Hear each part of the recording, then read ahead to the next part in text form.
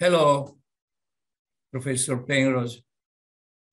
I have to say, as a actual president of the Academy of St. Luke in Rome, all the pleasure and the curiosity that we have to hear your explanations today. But I must say that I will be just very brief because your time is precious and I prefer to hear what you say.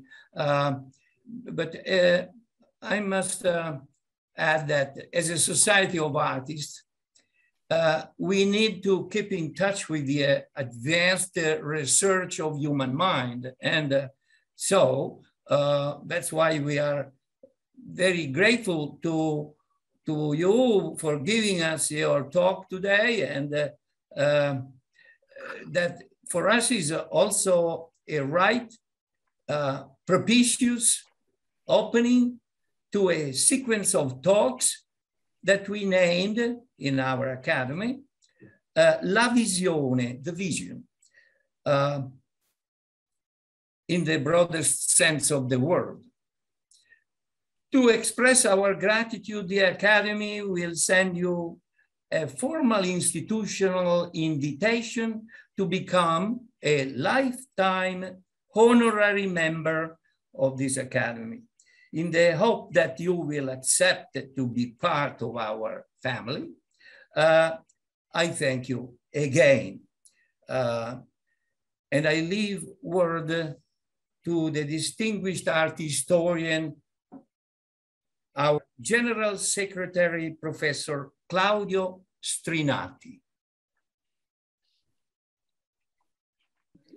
Naturalmente per noi, per l'Accademia di San Luca, è un onore immenso e una gioia grandissima poter ascoltare uno dei più grandi scienziati di questo mondo e uno dei più grandi intellettuali di questo mondo.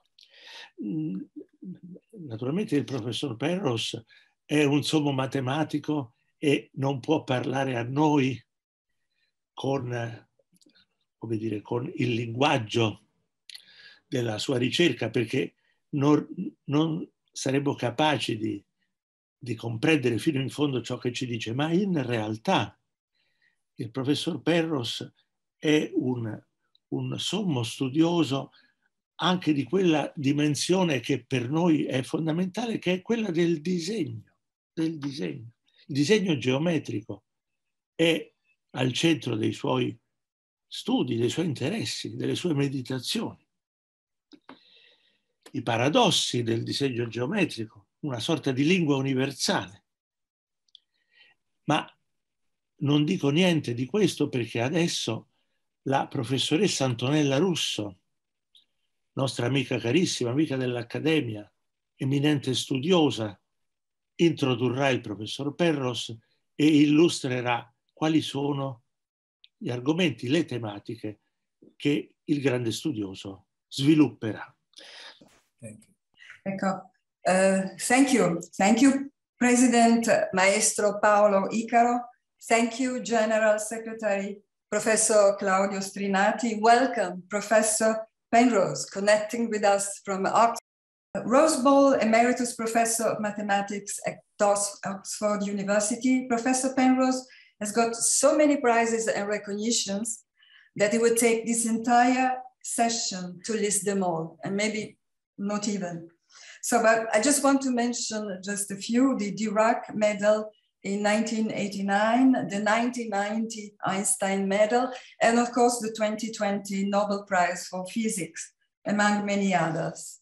This is not the first time that Professor Penrose is invited to speak to an Italian audience, but I believe this is the first time that he speaks to an art academy, and in fact, the oldest world art academy.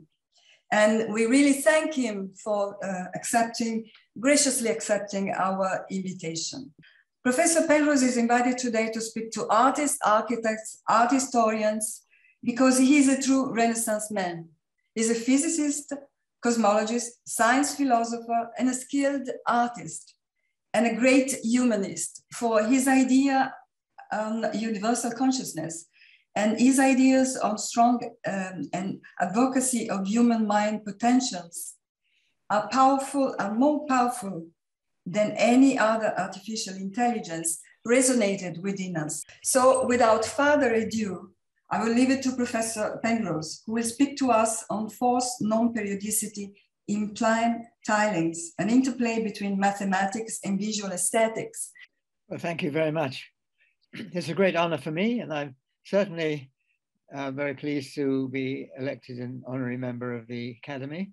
And it's a great honor for me to speak in Italy too, because two of my greatest heroes, Leonardo da Vinci, of course, and Galileo, who is also a good artist, as one sees sometimes from his illustrations.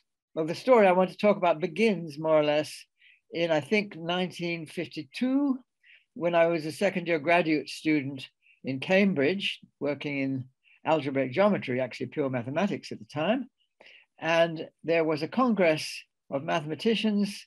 They had this every 4 years, I think. And the Congress of Mathematicians was in Amsterdam this time.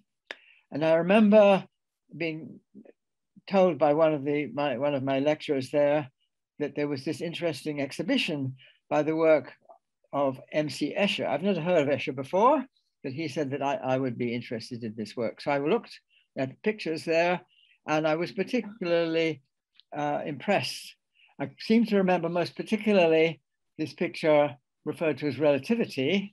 I hope you can see that one with the staircases going in different directions and people walking up the stairs and under the stairs and sideways and all complications. And it's an amazing picture. And I was particularly struck by this one. I came away, and I remember I was on holiday somewhere, and I thought I would try and do something that was impossible, some kind of picture that was impossible myself. And I started to draw various bridges and roads and things like this in an impossible configuration. And then I simplified this and simplified it, and gradually came to, now I have to make sure I can move here. Can you see the next picture? Yes. I gradually simplified it until I came across this thing that's now called a tribar. I hadn't realized that other people had, Oscar Reuterswald in particular, had played with a thing like this. It wasn't quite the same, but more or less the same. But anyway, I found this and I showed it to my father, and he showed it to various friends of his, and they found it very difficult to look at because it was paradox. I learned later that it is a wonderful illustration of a mathematical notion called cohomology. The idea of cohomology, if you had all the instructions about how to glue the pieces together, then you work out something which tells you the cohomology element, and this cohomology element, if it is 0, then you can build it. If it is not 0, you have a paradox like this.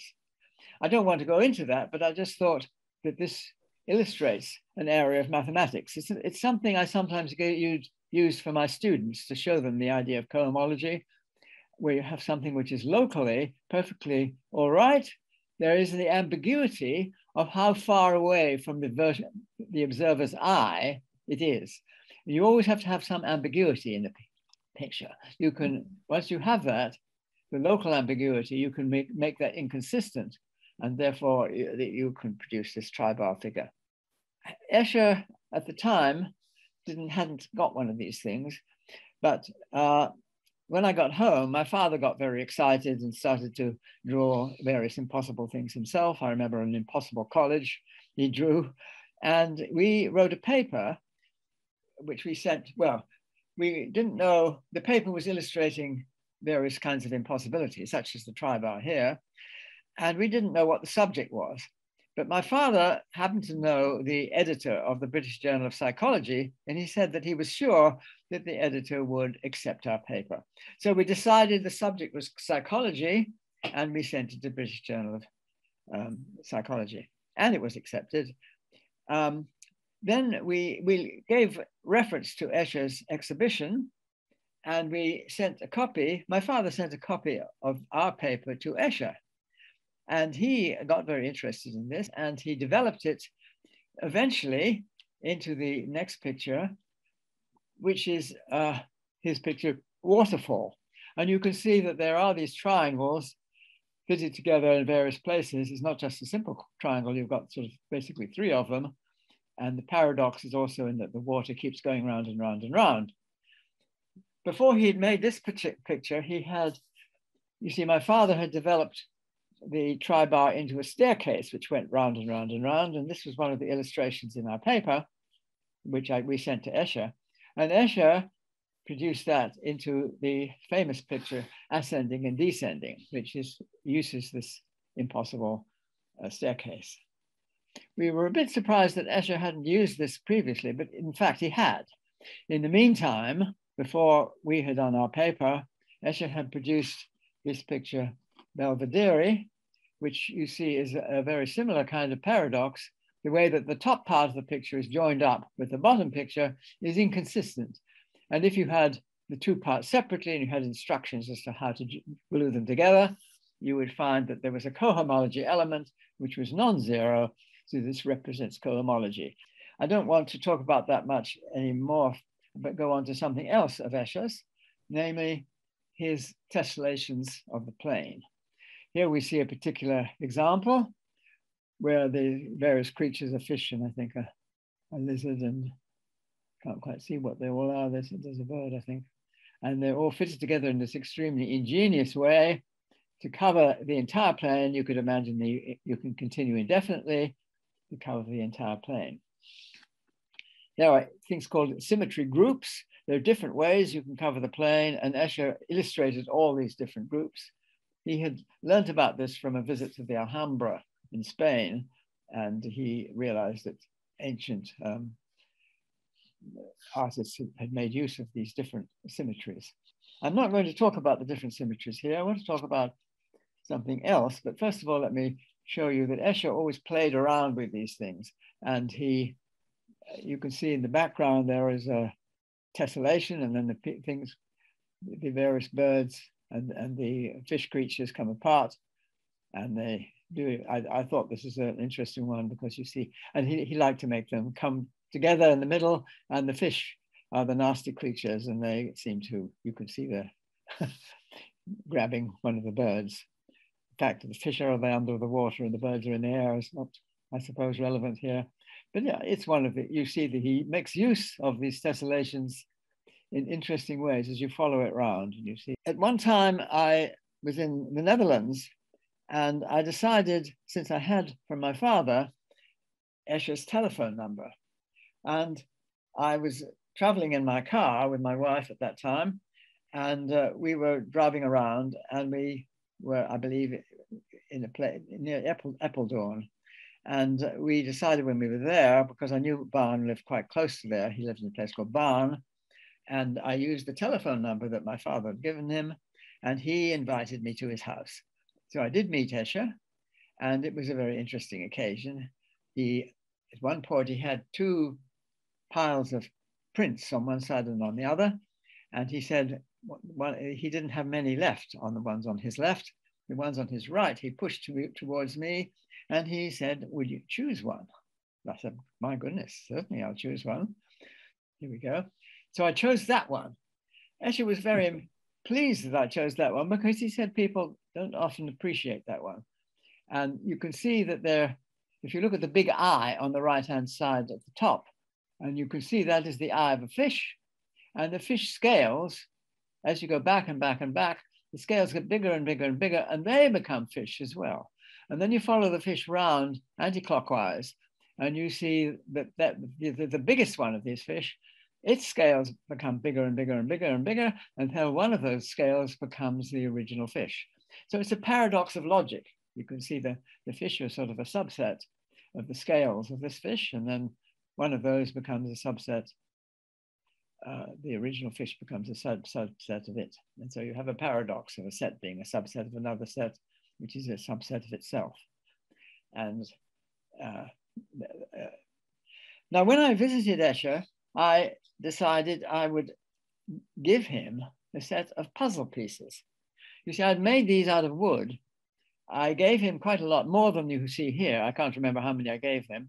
These are the ones I found in my flat here, and put them together. But I didn't have them put together for Escher. I just showed him this set of pieces, and it didn't take him long to see how they were fitted together.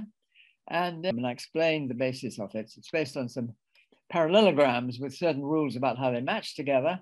And he then, I think it's the very last painting he actually made based on the scheme which I had told him. I'm going the wrong way. This is his picture called his ghosts. I think it's turned to a right angle just so you can see more of it here. But this is following the pattern of the wooden tiles that I showed him. You can't very well see the connection, but the point is that it's made of a rhombus shape, and the rhombus shape has various rules for how one matches to the next. But the thing about it is, which is different from any of his other pictures, is it's what's called a non-isohedral tiling. What that means is that if you see, it's all the pieces are the same shape, all the creatures, he called them his little ghosts. They're all the same shape, but some of them are a different footing from the others. You see, if I take one of these, and you could imagine another one over there somewhere, I may be able to move the whole picture so that this one becomes that one, or it might be another one that could make one of the others, you see, move it to that one. But there are some which I can't do. I might move it to a black one, and if I move it to that one, I have to turn the picture over in some way, and the pattern doesn't match. So they're not all on an equal footing.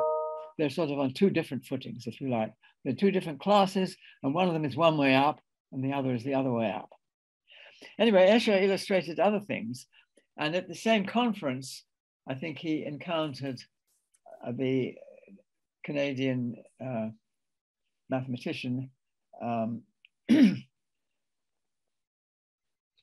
Coxeter, and Coxeter described to Escher how you could represent other kinds of geometry than the geometry of Euclid. You see, the tiling we've just seen is basically a tiling of the Euclidean plane. It's what's called a non-isohedral tiling, but that's the point which is illustrated here.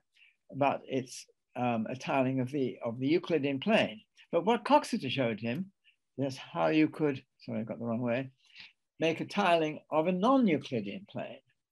And you do this by making, well, this is a transformation due to Beltrami. He's a great Italian geometer. And Beltrami had shown how you could represent this hyperbolic plane in terms of inside a circle. And what I like to use as an example, because you can have the whole, including infinity, the whole picture is represented. It's represented what's called conformally. That means that small shapes are correctly represented, but not sizes. In fact, you can see it most clearly in this picture because the eyes of these fish creatures are exact circles, and they remain exact circles no matter how close you get to the edge.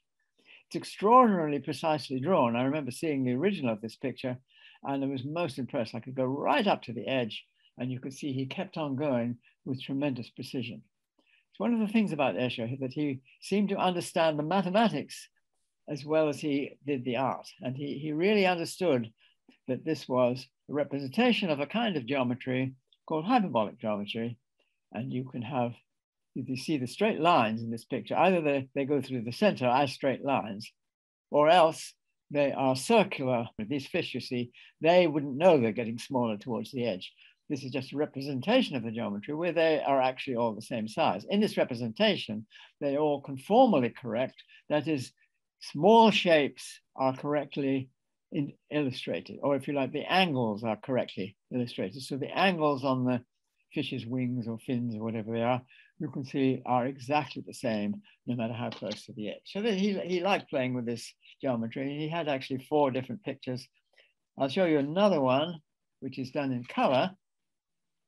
This is, I think, circle limit number 3.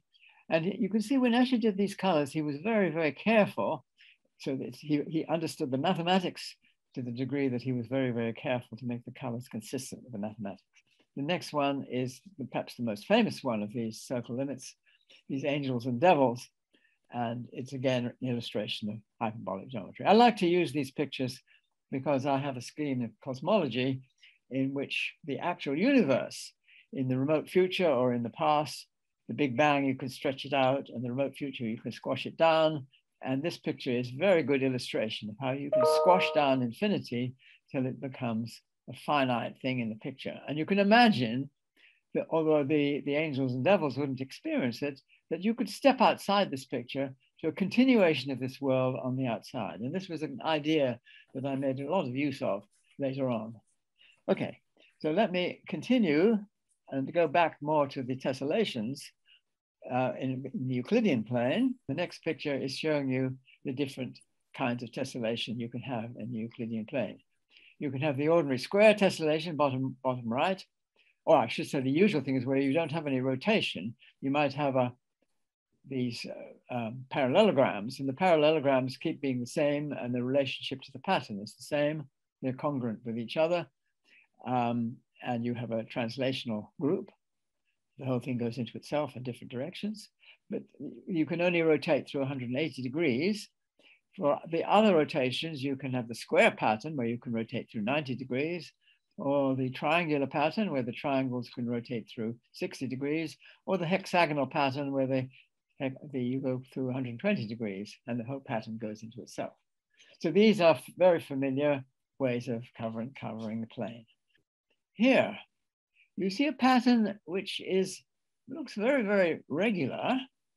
It seems to be made out of pentagons, regular pentagons, which is not possible. You see, the only symmetries you can have are the ones represented here, where you have twofold, threefold, fourfold, or sixfold. And here we seem to have something which looks like fivefold, and that's not allowed. In fact, this pattern, I'll come back to this sort of thing shortly, this pattern has the nature that if you slide it along, it almost repeats itself. You could say, give me a percentage, say 99.9%. Then I could, in principle, find a translation that is a shunting of the entire picture without any rotations to itself, which agrees with itself to 99.9%. And they say, oh, I didn't mean that, 99.99%. I say, oh, okay, then I can find translation which makes the whole pattern go into itself to only the errors where it doesn't agree are 1 in 99.99%, 1 in 0.001% would be what was not where it doesn't match. So it's almost periodic. And this is a whole area which had not really been studied particularly before. I should explain that I was able to find a way of modifying these shapes here, and I'll show you them in a minute, in order to make it forced, so that if you have these little knobs and notches and you want to make them match, then this whole pattern agrees. Now, let me just see if yes, it's the next one here. These 6 shapes, when you fit them together, they will only make that pattern, which I just showed you, non-periodic. These 6 things fit together to make that non-periodic pattern. I remember seeing this mathematician, Simon Cochin, in Oxford, and he said, you see, there was a mathematical project at one point. The question was, if you have tiles made out of squares glued together, they're called polyominoes. I'll show you a nice example later. These polyominoes stuck together, then there was a question of, can you tell whether or not they will tile the plane?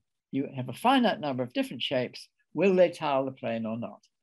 And the Chinese-American mathematician Hao Wang proved a theorem that if it was true that any set of finite set of shapes which will tile the plane will do it periodically, that is to say in a way which repeats itself exactly, then you could have a computer program which will decide whether or not the tiles will tile the plane.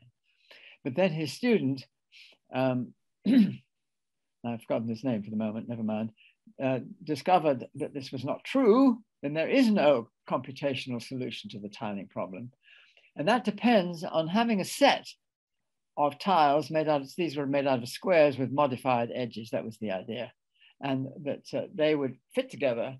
And he, I think, had something like several thousand different shapes.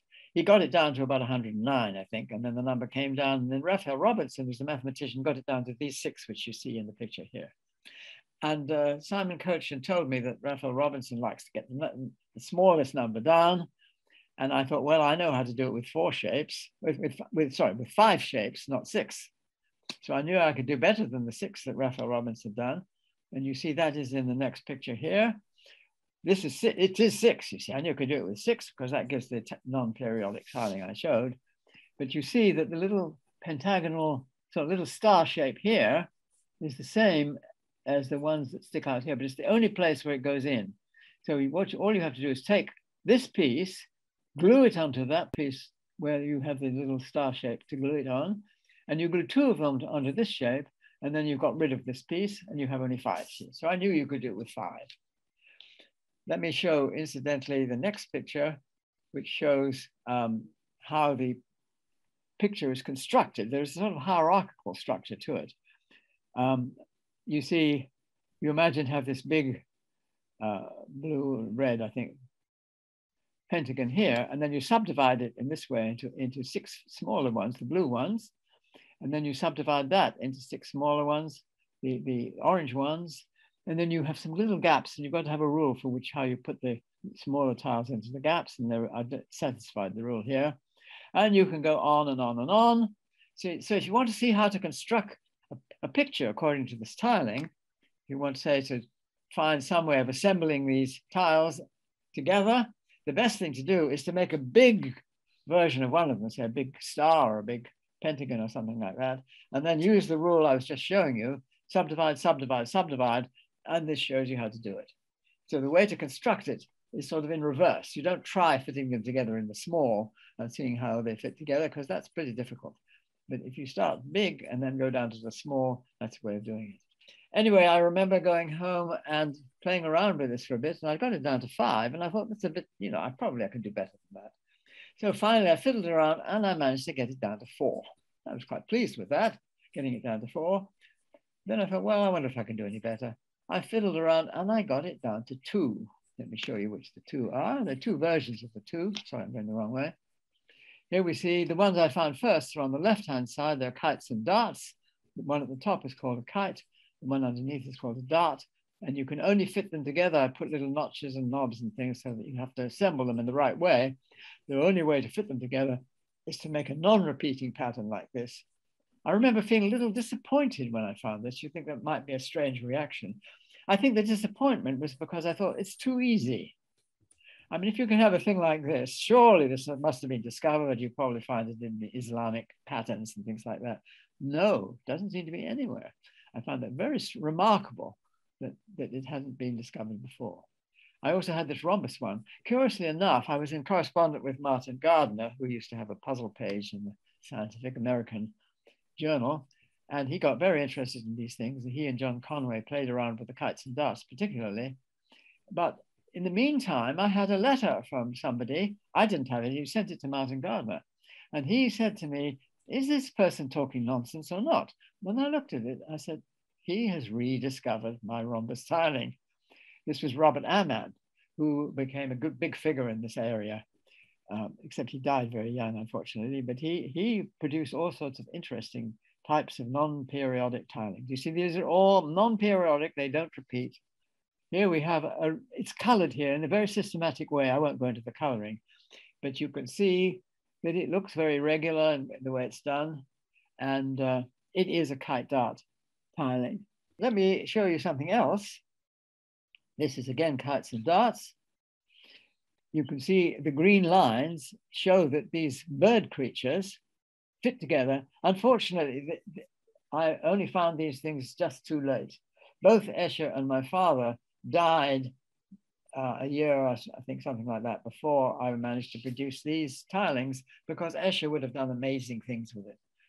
It's really a great shame that I didn't find this earlier, or that he didn't live a little longer, because he would have done very wonderful things. But this is my attempt as an Escherization, where you see the green shapes. You see here's a kite over here, and then you see some darts there, and then 2 kites over here. And the darts the kites make a big bird, you see, a chicken or something, and the little ones are the kites. So there you see how you can make a kind of Escherization, which unfortunately Escher was not allowed to do. And we see here a fairly large arrangement with the birds, which I just showed you, made up in a tiling, a sort of Escher kind of picture. It's interesting to show that the hierarchical pattern is illustrated in the following picture. You see here we have the big bird and at the top and the little bird at the bottom. And the way you proceed, if you know, you start with one or the other, and then you replace the big bird by some smaller birds. One big bird, I think, and I'd have to look more carefully. Two big birds, I think, and a little bird or something. And then you replace the little bird by one big bird and one little bird. And then you keep on going. They get smaller and smaller. So each time you imagine blowing them up to the scale of what you had before, and you can keep on going and making a pattern that's as big as you like. I should say that these patterns never actually repeat, as I was saying before, but they almost repeat. For example, this whole arrangement you can see before you, whatever, if you have a legal tiling of these pieces, you will find somewhere else exactly the same as here, but somewhere on the outside of it, it'll change. So it never quite repeats. It keeps almost repeating. So it's almost periodic, but never quite exactly periodic. And here you see the hierarchy. I thought it would be quite nice, I never did this, to make sort of puzzles for people, where you have a few extra pieces. Here I have an example of 3 different possible extra pieces. You take one of these and the birds, and depending on which one it is, I would have to look carefully. Some of them are unique. Some of them have, I think the top 2 are unique, aren't they? I can't remember now. Maybe you can read the writing. My eyesight isn't good enough. But some of these are unique, some are not. That is to say, you have the original tiling, of course, is not unique, because even though it's not periodic, and it's 99.99, however many nines you like, repeats itself, it never exactly repeats itself. And this, some of them, if you have an extra piece like that, then they do, it is unique. And so you never have you have only one way of tiling. I should have said that it's a curious sort of mathematical theorem. You might say, how many different ways to tile the entire plane are there? Well, there are 2 answers, depending on what you mean by that question. One of the answers is that there's only one. And the correct mathematical answer is that there are infinitely many, more than it's a number called LS0, more than the number of integers, 0, 1, 2, 3, 4, 5, 6. It's a bigger number, bigger infinity than that. So how can it be both answers at once? Well, you see, the answer that if you have a pattern, no matter how big you find that one repeated. So if you're only allowed to look at finite subsets, then it's in a certain sense unique, because you'll always find the same pattern, whatever you've done. If it's only a finite region, every finite region is repeated. But if you want the whole pattern, including right out to infinity, then you get a different answer. Anyway, that's a nice sort of piece of mathematics you can play with. Let me show you another. You see, here was one. I think the top one is unique or something. I can't remember now. It does say, if you look carefully at it, if your eyesight is better than mine, you can see what I said. So there are different ways where you have these extra pieces, and it would be quite intriguing to make a puzzle like this with your whole collection of birds like that, and then you add one of these pieces and see how to do it. So I thought that was an interesting sort of game one might have. Now, what I want to show you next is a picture due to the scientist and, well, artist too, I guess, Johannes Kepler, who, of course, was the person who first clearly observed that the motions of the planets around the sun, if you took the Copernican view, that the sun was the center, and you took the planets as they go around, then they form ellipse shapes with one of the focuses being the sun. But this is another interest of Kepler's. And what he was doing, I really don't know. You see, there are lots and lots of patterns which are they're non-periodic, but and he's using different polygon shapes, hexagon, octagons and dodecagons and things like that. In pentagons, you see the picture up here on the close to the top and towards the right. That one I'm going to have something more to say about in a minute. But that's the biggest one, but all the others, he has various patterns which continue for a while, and you can see they're not necessarily periodic. What was Kepler trying to do? My guess, this is just a guess, is that he'd seen that you could have crystals and things like that, which look as though they're periodic, but maybe living things, they have certain symmetries, and the symmetries are not the same as you get for crystals. You have all sorts of other symmetries, fivefold most likely. And I was wondering whether he was thinking that maybe plants were based on things like this. A very intriguing idea. But what's a little bit more intriguing in a way is the fact that I had seen this picture before I got on my route to trying to find non-periodic tilings. I'd seen this picture, but I wasn't thinking about it. It was in the back of my mind, I suppose. And I think this top one here, the one with the pentagons, had made me realize that you can do interesting things with pentagons. Pentagons are not a dead loss. And I think that image came through to me just sort of unconsciously, so that I realized it was not a dead loss to work with pentagons. Now, it's more than that. Here I have this actual picture, Escher's picture AA, I think it was called, and that is it exactly reproduced here. And what I found later, I was giving a talk and pointing this thing out, and I thought, I wonder whether if you filled in these decagons and these sort of double decagons, which seem to be part of the pattern, and what was he trying to do? How do you continue this pattern, for example? People have various ideas. I think these various ideas are wrong because they make it periodic. I have a suspicion that what Kepler in the back of his mind, maybe unconsciously, I'm not sure, had something like the tilings which I came up with later. And why I say that is because of this. I hope you can see in the sort of purple, slightly rotated anti-clockwise, is Kepler's picture AA. And what I found later is that if you put it on top of my pattern in exactly the right place, you find it matches exactly. This was absolutely stunning to me. So you see all the dodecagons, or say all the decagons are filled up in a way which is quite consistent with the decagon subsets here. And even I think there's a little extra line he puts in somewhere that also fits onto this pattern. I have no idea whether he was trying to do anything in the nature of what I finally did, but there you have it. He certainly had something very close to it. Very good piece of insight. Because I can't remember the date of this thing, 16 something or other. Anyway, let me move on to something else, which was also intriguing. Somewhat later, Shechtman found evidence for things in nature, not as big as this one. His things were little microscopic things, but these are actually what are called quasicrystals. This is actually a regular dodecahedron, and this is not being a periodic thing. You can't make a crystal, which is a dodecahedron. However, you can make a quasicrystal. It's not called a crystal. At least I'm not sure whether it is now. People keep changing the names of things, but it was certainly at the time called a quasicrystal because the packing of the atoms and things, I have no idea in detail what they are, but they must be very close to the sort of patterns that I was showing you. Okay, let me move on. This was something which I came about later as a sort of illustration of how difficult it can be to decide whether a set of tiles will tile the plane or not. As I mentioned before, well, these are what are called polyominoes. They're made out of equal squares in the plane, glued together along their edges, and you make some shape, some plane shape.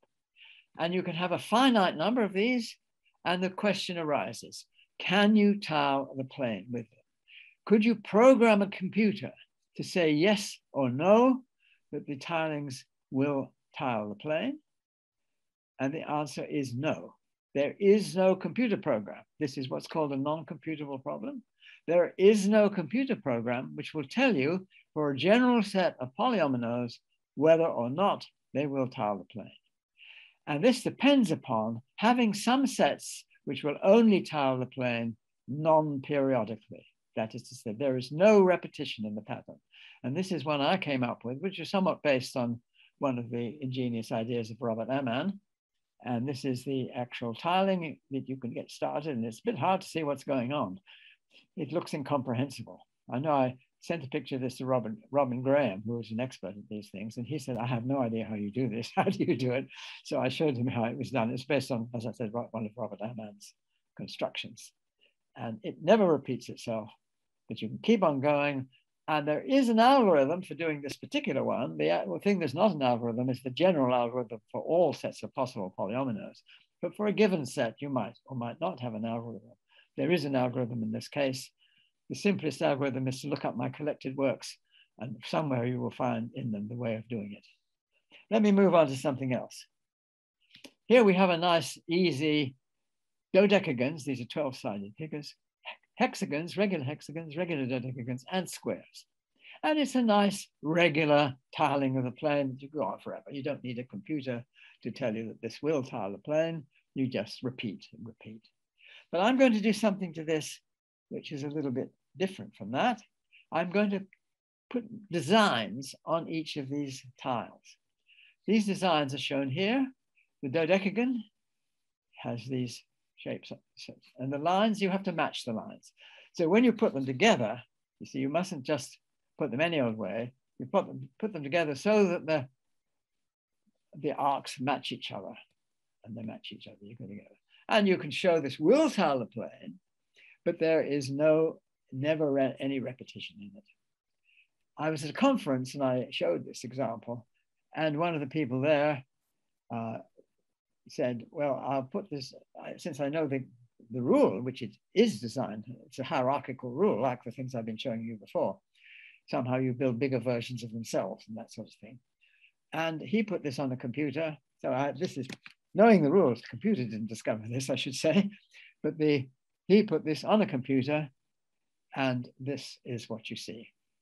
I thought it's rather an amazing pattern. You can see things sort of almost repeating. Here you have a sort of the arcs fit together. I should say that the little tiles are tiny. See, the little tiny rings there are pretty well the size of the actual tiles. So this is a huge, huge collection of tiles together. And you see these big arcs fit together to form almost a ring like this. And you have little ones which form smaller rings. And you have another one over here which forms a ring. And you might look at the next one and it may be the same, or it may be sort of rotated around, or it may be reflected. But what's around that one is different from what's around this one. So you have local repetitions, but as a whole, the picture never repeats itself. I think it would be a very nice challenge for a computer, somebody to put this on a computer, let it just try and match smaller and bigger patterns without knowing the rule. How far would it get? I would find it remarkable that if it would get as far as this, what I'm showing you here. Anyway, this is a whole area of non-periodic patterns, which is now a big subject, and people all over the world have theorems and go much beyond the things I've been doing. But it's quite interesting to see that they also relate to nature in interesting ways. Now I want to show you something completely different. It's also a picture that I drew myself, but it illustrates a subject. I'm not going to talk about it, but it's something I spent a lot of my life working on, a thing called twistor theory. And it's a way of representing the geometry of space-time in an unusual way. And think you regard light rays, the entire light rays, as more important in a sense than the points. You can define the points in terms of families of light rays, which meet each other, and those families give you the points. But what was interesting to me was that when you slightly extend the geometry to make it into a complex geometry, see, when I say complex, that means you're using the square root of -1. These numbers, what are called real numbers, are sort of numbers you measure on a ruler, or infinite decimals, if you like.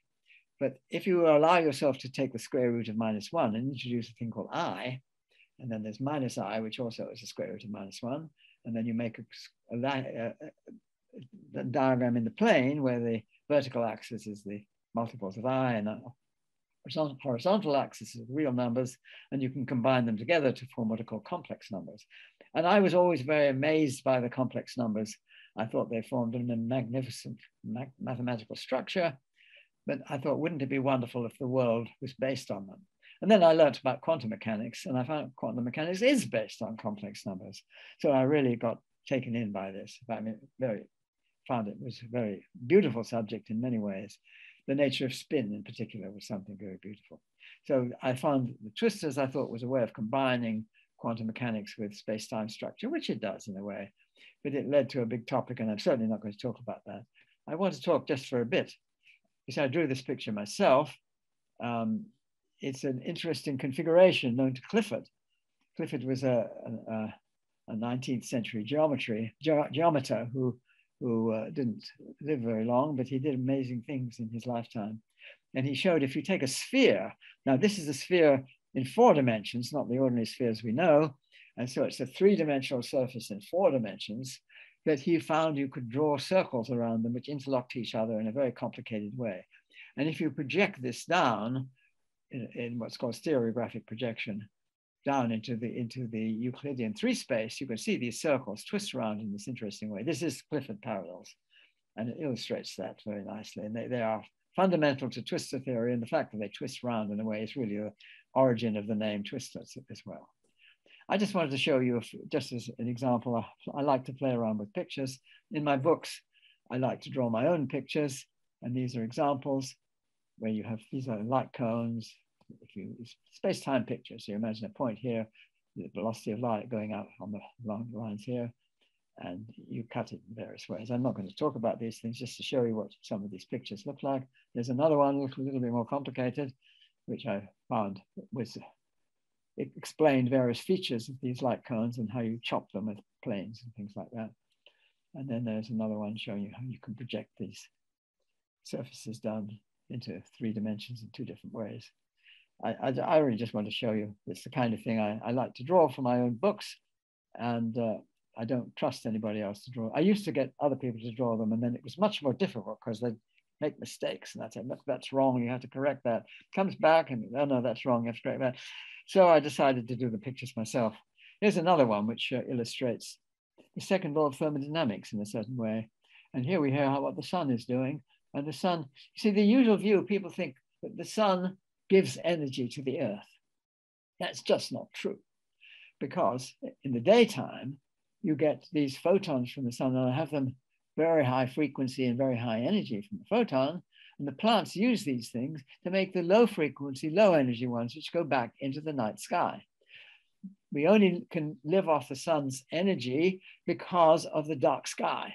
If the sun was if the heat of the sun was all over the sky, we wouldn't be able to use it at all. It's because of this contrast between the hot sun and the dark sky. Okay, that's a little bit more of a speech than I intended to make about that picture. Let me end by showing you something else.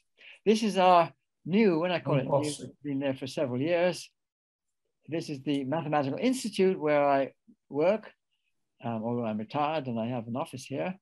And I want to show you not the building, which is a pretty remarkable building, which was designed in conjunction with some architects by a former part student of mine, certainly colleague, Nicholas Woodhouse.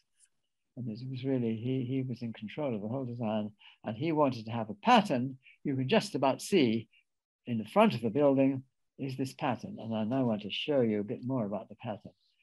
It is made out of, well, you can't too well see here, perhaps, but you can see in the next one, which I'll show you a little bit more clearly.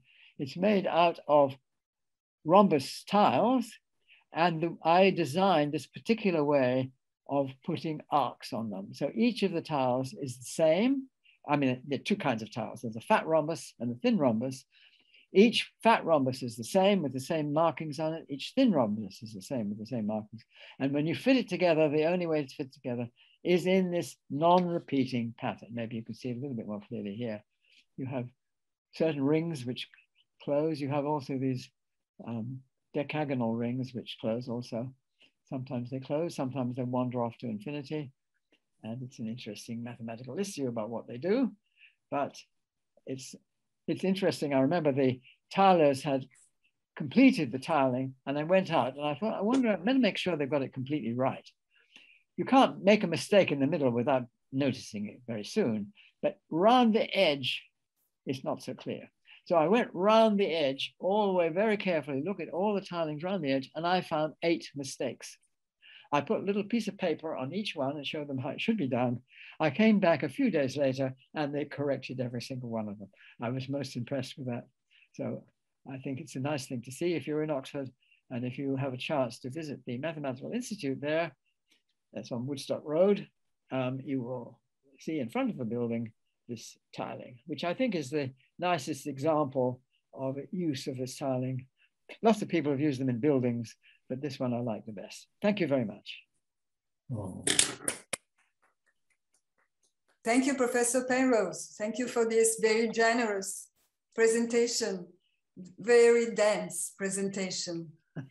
And I saw many of us taking notes, and you made happy, especially our young professor, a physicist professor from Max Planck Institute, who I know would like to speak with you and have questions for you. I have just a few notes for art historians.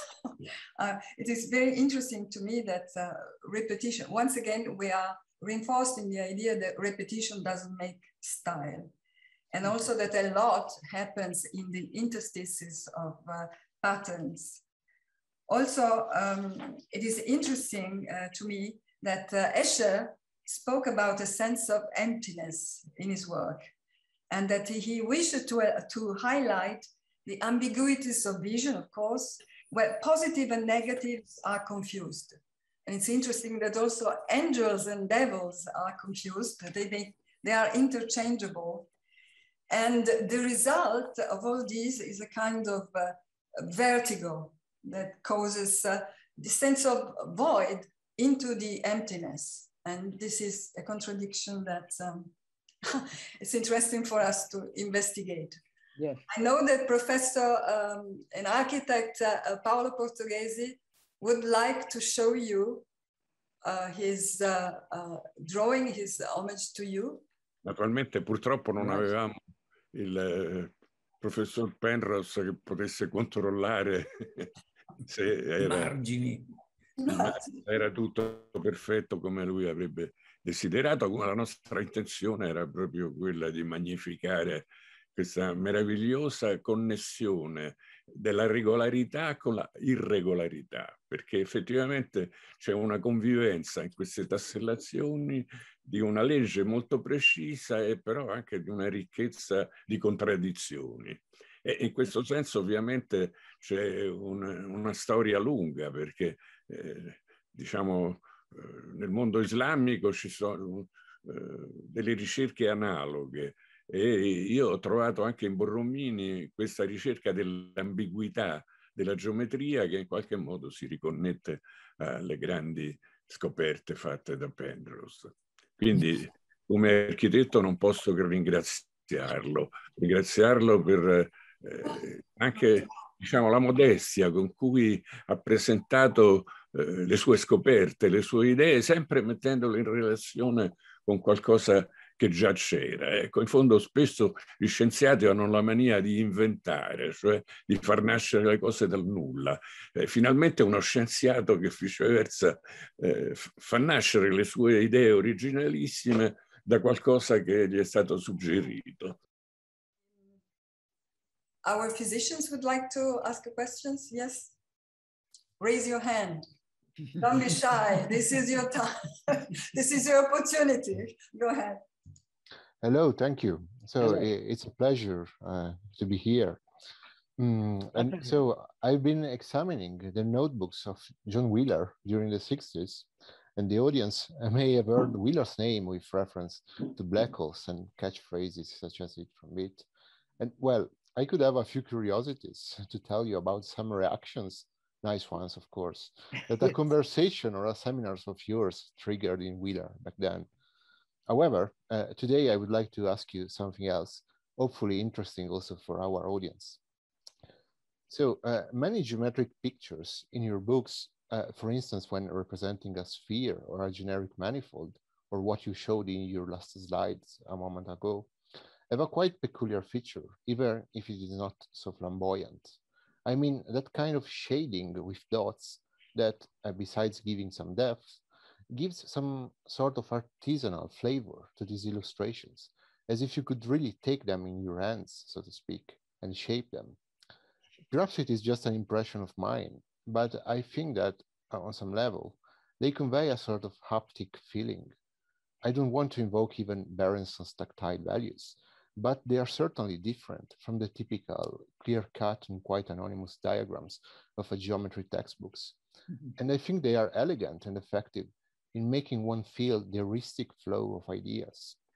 Since I was a boy, I associated these pictures with your books, so I was quite surprised when I found them also in Wheeler's contribution to the 67 Bateo Encontro. I was just wondering whether there was a nice story behind these and what were your specific motivations, if any, for making those pictures precisely like that. Thanks. Well, I think I sort of half mentioned before, because I used not to do that. Some of the drawings I would sketch and then a professional artist would draw them. But I tended to find that there were so many times they'd missed the point. Or, you know, should this line be in front of that one or not? And it's very crucial, that sort of thing. And I could get it sorted out eventually by going backwards and forwards. I thought, well, look, why didn't I just draw them myself? So it was more, I think, the difficulty in explaining exactly what I wanted to some other artists, which made me do it myself. And the dots were just this way I found it most easy to express shading. I mean, lines, I occasionally use line shadings, but I just found the dots did more what I wanted, because the lines you have to, I think it's more difficult with lines. I think probably I was taking the easy route by using dots, because the lines will give you some different feeling about the shapes, which may not be intended. Whereas if you use the dots, it really brings just the shapes out and not something else, which is not intended in the pictures. Thank you very much. Thank you very much, Professor Penrose. I really appreciated very, very much this talk. Very evocative, honestly. So I can sort of prepare some question, perhaps, but yeah, perhaps I'm just gonna try to more vehicle another thought that I had from your talk. So it might not be that clear, but I'm just trying to phrase it. I was really, yes, I appreciated very much this idea of this non-periodic, in the sense that I really liked how you say that in a sense any finite region can be found to be overlapped, but then at some point then all the rest of the space will never be fully overlapped. So this, of course, yeah, I mean, of course, makes us think of the idea of non-periodicity, and also as an experimental physicist, in a sense of the fact that you can always reproduce something in an experiment, so you can always kind of control the conditions of your experiment to an arbitrary degree of precision, also to a large extension, but you can never kind of reproduce the whole universe in itself. That's going to be always unique every time, no? So I don't know, there is just this idea between repeatability also of the experiment, like periodicity of a certain portion of space, and a fundamental irrepeatability of the whole universe in itself. So in a sense, the idea really of the history, that there is a history, there is a sort of, yeah, something that cannot really be fully reproduced, you know. And of course, it makes me think of this the non-periodicity of dynamical systems and so on and so forth. And so I was wondering in general whether because you speak about, we always speak about very small difference between, say, the discrete nature of the perfect symmetries, no? Where there is absolute precision, like 4-fold, 6-fold, and so on, and there is absolute precision, so it's really ideal. But then in these non-periodic crystals or this non-periodic tiling, there is always you cannot get ever absolute high precision, and there is this element of continuity, of continuous space rather than discrete. So I was wondering whether somehow the fact that you can never specify with full precision, like you do, for example, with perfect symmetries, in a sense makes you think, okay, the space is actually continuous. So I have to allow for continuity in order to be able to allow non-periodicity, the concept of non-periodicity. I don't know if that makes sense, but in a sense, it is the structural space, the fundamental structural space, whether discrete or continuous. It made me think about these things. I don't know if there is not clear, like a clear question, but yeah, just if you have some comments about this. Well, in my younger days, as an attempting to be a physicist, I was very interested in the discrete and discrete models, and I had this notion of spin networks, which is an entirely combinatorial way of talking about spins. I guess I've moved more to the continuous just because I always used to have this kind of imbalance or battle within myself, in a sense, the beauty of discrete structures and the beauty of complex numbers.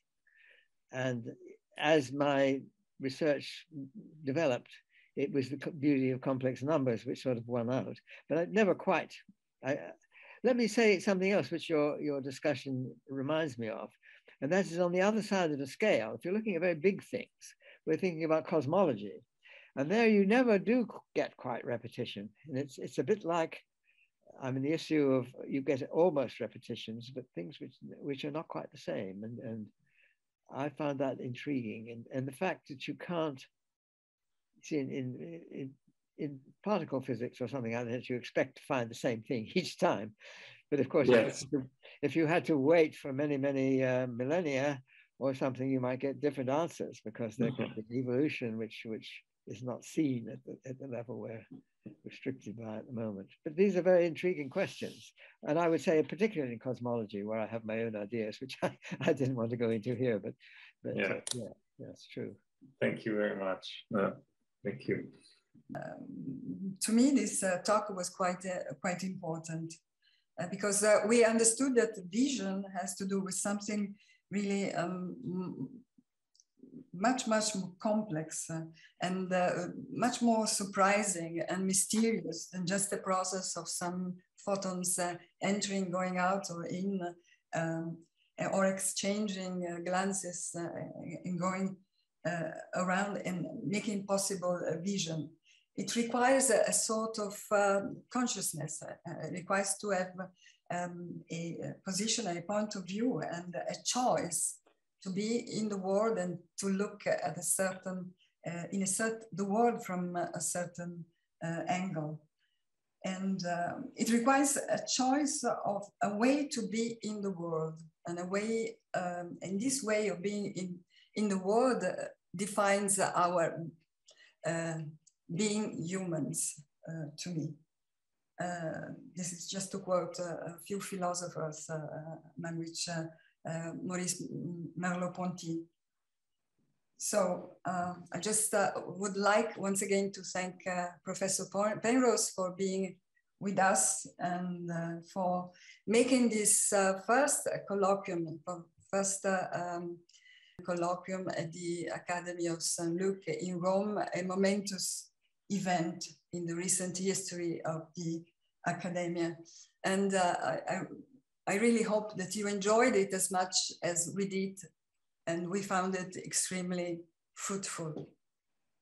Well, thank you very much. No, it's good fun. It's like having the opportunity to show things like this, yes. Thank you, thank you. I would like to conclude this very, very emotionally interesting. My mind is boiling, trying to keep up with all the patterns that Penrose and the two youngsters have agitated in my neurons. But I would like to rephrase the invitation we will fly